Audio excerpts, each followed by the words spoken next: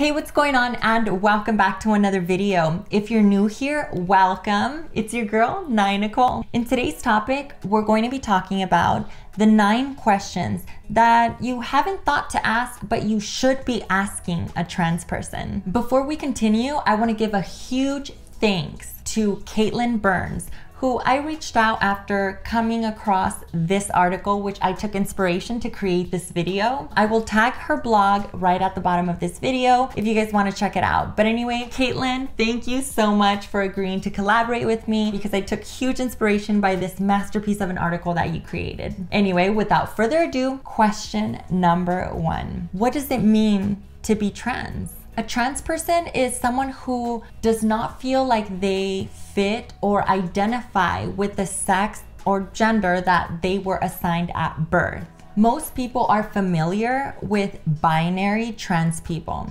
I'm one of those. When I was born, I did not conform with my male gender that I was assigned at birth, and I transitioned to female. I was still fitting within the binary male and female system. What does it mean to be trans for some people that don't fit in the binary system? They are still considered trans people, but they are not the transgender that you may have heard of. If you're like me, you have been very familiar with the binary system and you don't know otherwise. I, for a very long time, did not accept transgender people that were not part of the binary system because I didn't understand. I didn't understand how some people do not identify themselves as being male or female. Otherwise, they are somewhere in between.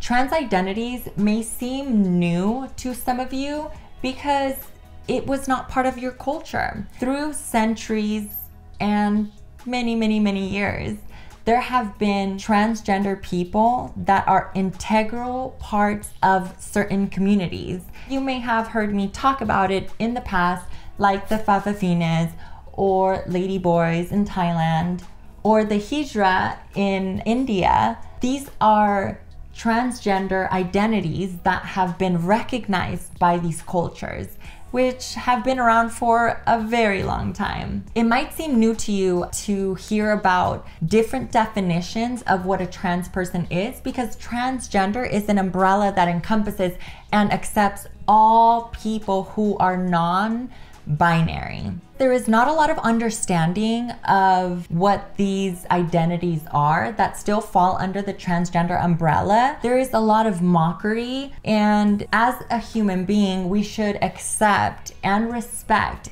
everyone out there. What does it mean to be trans? It depends on the person.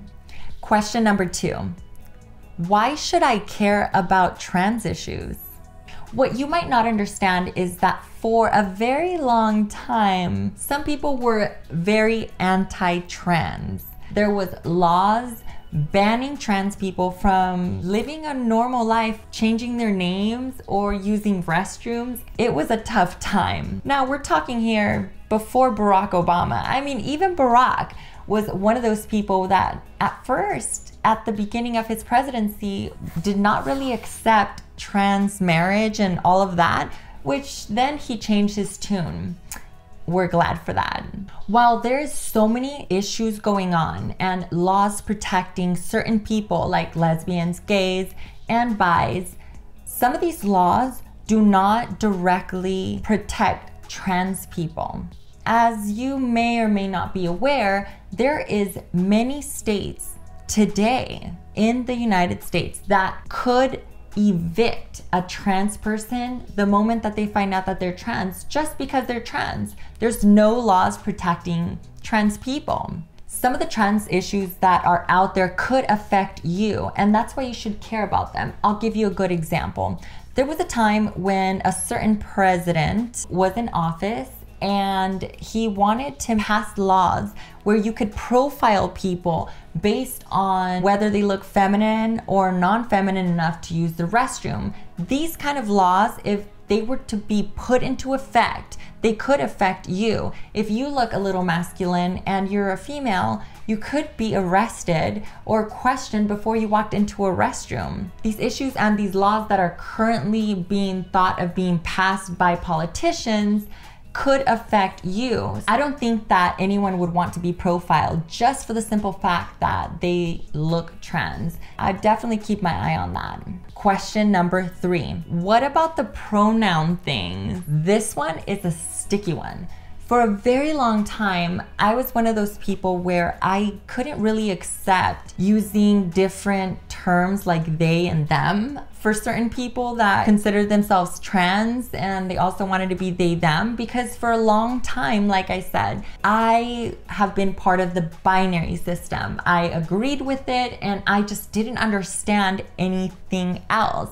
As you may be watching this video, you might not understand that they, them was used as a singular term back in the 1300s. The Oxford Dictionary has it in there. Like it's been a thing. It's not news that it is being reintroduced into society by certain trans people or non-binary people that want to use the term they. You might think, why do we have all these different terms, and why do some people want to be he, her, they? And there's even other terms like they, she, and there's great examples of people that do not really identify as he, him, her, or even they. There's some people that feel like they're somewhere in between, and they don't want to be considered they, because the moment that they label themselves as they, maybe a cisgendered person might say, well, since they want to be they, I could call them him or her, causing,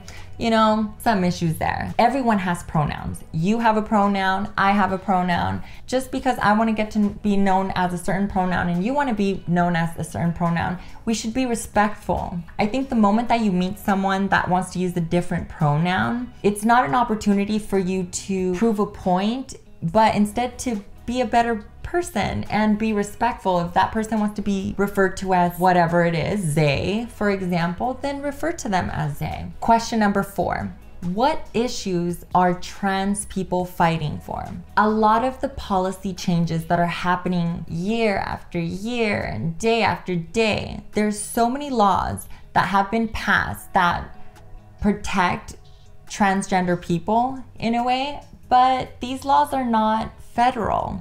These laws do not affect every single trans person across the United States. There's also a lot of laws, or let's just mention one for example, like being able to get married. This law could universally fit into everybody, right? Because if you're trans, gay, straight, bi, lesbian, you're up in the bundle. But there's some laws that are still needed to protect transgender people. As I said before, for example, housing. Some states you could evict a trans person and it's awful. This should not be something that someone should have to worry about. Also, there's a high probability of trans people being discriminated against at the workplace because sometimes the laws aren't being followed, or maybe there's no law to protect. Currently, there's a lot of these issues and laws that affect trans people, and just as, for example, people of color that one day were fighting for certain rights, or women were fighting for certain rights. Trans people have these kind of rights as well, and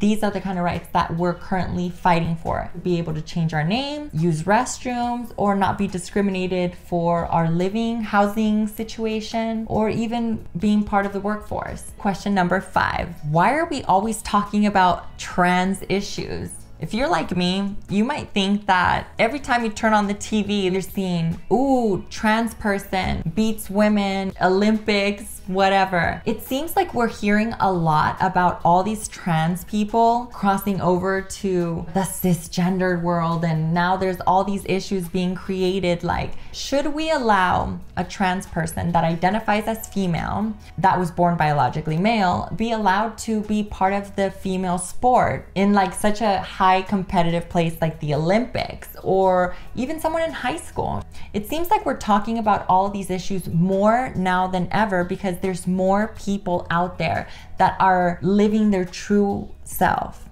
I feel that because a lot of people are finally living their true self and fighting for their rights, you're able to have more and more protections and be able to get your voice heard. That's why you're hearing about all these issues, because for a very long time, trans people have been oppressed and have been hurt and have been shoved in such deep corners of earth that we weren't allowed to speak up. I feel that a lot of these issues are being raised now, that there's younger people that are coming up and coming out as trans, and there's more people that are talking about these issues, and that is important.